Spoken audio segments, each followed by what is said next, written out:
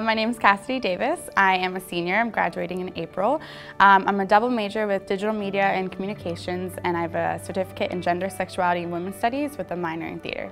I never thought I wanted to do research. I thought research at Pitt was more like cancer cells and finding a cure to polio, like we did, So I was like, I don't know if I'll do research. I'm a comm major. I don't think there's opportunities for me, but there are a lot of opportunities for everyone. The research I did in London was I was looking at gender stereotypes in British and American family-based sitcoms.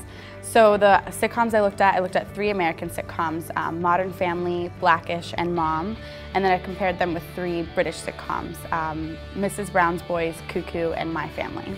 And I watched the last season of all of the 6 TV shows and then kind of compared them.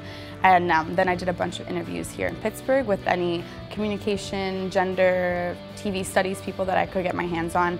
And then I did a lot of interviews in London with a bunch of the writers of the shows, which was definitely the coolest part of my project. So I could sit down with them and instead of guessing what they meant by the scene or that line or that joke, I could ask them directly, what did you mean by this representation and that representation? And so that was by far the best part of the project for me. So I was able to kind of come up with a project that was super interesting to me and gave me the opportunity to go abroad, which I haven't been able to study abroad in college yet, so that was kind of like my opportunity. If you're interested, do it.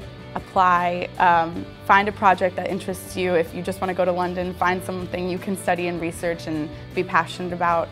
I only wish I found out about it sooner, to be honest, because I would have loved to have gone and done research everywhere.